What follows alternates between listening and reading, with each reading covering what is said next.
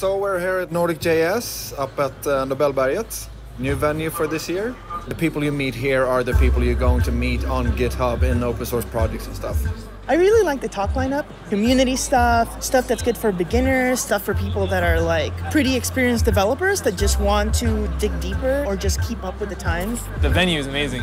There's an igloo inside and there's a room with like reflective foil, like a carnival or something. It's just really cool. It's been a range of advanced developers to new developers, and there's subjects from everything from React to not React to databases to CSS. Concepts that you should know and concepts that you should learn, including a lot of cutting-edge stuff and seeing the future of JavaScript.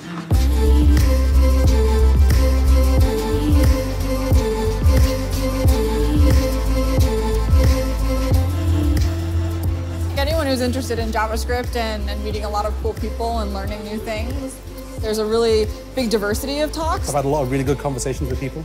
People have just been grabbing me and talking to me about kind of, the talk and where the web platform is going and stuff. I'm very excited about how many women speakers there are. It was like, whoa, there's women here. Like, that's crazy. It's a single track conference, which means that everyone is having the same experience, everyone is watching the same talks. But the speakers have had such wide appeal. There's been such a great mix. All the talks are quite short.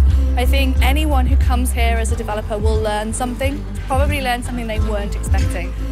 It just has a very intimate feel, I think. It feels like a party. Yeah.